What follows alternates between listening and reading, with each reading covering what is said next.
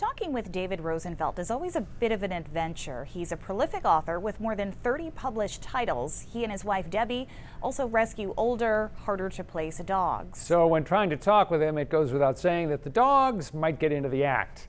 His new book, Muzzled, is part of his Andy Carpenter series, and in this book, David feels as though he has had a global impact. 207's Peggy Kaiser found out more. Muzzled came out about 3 weeks ago, right? And the world has changed amazingly since then. Really, think of it. People are literally wearing muzzles on their face now. Right? It's remarkable. most of my books change American culture, but this really has stood out as, When they talk about, being an influencer, you kind of shot to the top of that list. And it's a burden. It really is a burden.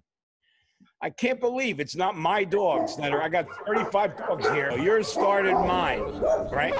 I did a virtual event the other night, and I literally had to hide in the laundry room because our dogs were driving me crazy. But they're barking now because of you, so I'm not to be blamed. They go into their yodeling. They yodel, right? Listen to this. Listen to this. I want you to tell me about this Andy Carpenter guy. Who is the star of one of your series of books. Where does this character come from? I really want to know if he's your alter ego. He comes from Paterson, New Jersey, which is where I'm from. He's an author.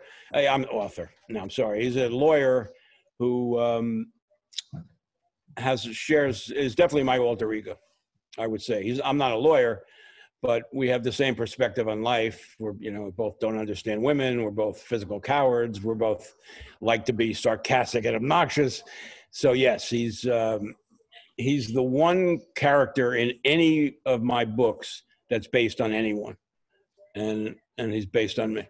I wrote a book called Dog Tripping, which was a nonfiction story about our life in rescue, and it was in my voice because I was telling my story. Mm-hmm. The Andy Carpenter books are in Andy's voice, right? He's the narrator, right? So.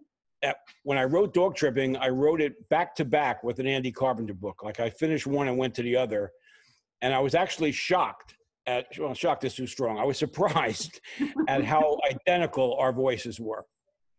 So that's actually when I realized how close we are.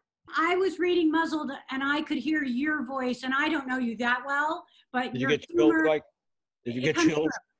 Yeah. It's awesome. I mean, I read it to myself, and my eyes, there's not a dry eye in a room when I read it to myself. I actually am literally figuring it out as I write it. I mean, I have no idea where it's going. Well, that's what I wanted to ask you, because you've told me that, and as I was reading it, I thought, I can't, I'm not saying that you're a liar, but I can't believe that. It's absolutely true. So when you set out to write another book, how much of it do you have in your head at that point? 3 pages. I know usually a dog leads Andy into the story, right? Something happens. That's true in Muzzled also, right? I think so. So a dog leads Andy into the story, and that's it. That's how Andy gets involved. And then I don't know anything from there on in. And it actually unfolds as I go along. I'll sometimes write scenes that just appeal to me and really come out of nowhere. And at the time I write them, they're not necessarily relevant to the rest of the book. But then those scenes become pieces of the puzzle. And even though I know intellectually I could just take the scenes out if they don't fit, I never do. Now I've written 32 books. I've never written a scene that didn't stay in the book, ever. Obviously, as you're reading it, you're kind of peeling away layers and you're beginning to reveal the story and hints and clues. But I find it amazing that you're sort of in the same place as the writer when you're writing it as we are as the reader. We don't know how it's going to end. I'm writing a book now. I'm halfway through, and I don't know who the bad guy is.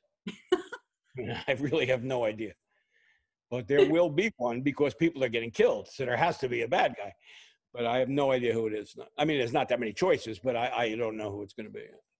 So, I write about dogs because I know. That's what I know. Yeah. When we visited you, I think you had 21 or 22 at the time. Tell me a little bit about your household now. Way down. We're down to a historic low of 13. Muzzled just came out. What's next? The next is a Christmas book called Silent Bite. Get it? Silent Bite Christmas. Huh?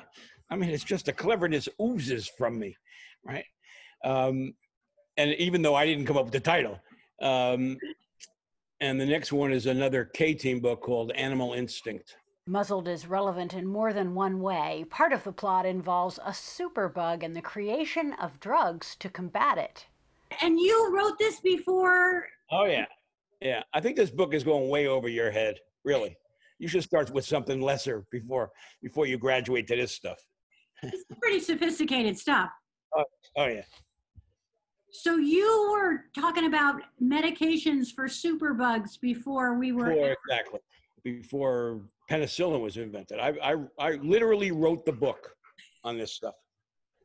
He's a character, all right. We've got more information about David Rosenfelt, the Andy Carpenter series, and his other books, all in the 207 section of our website and mobile app.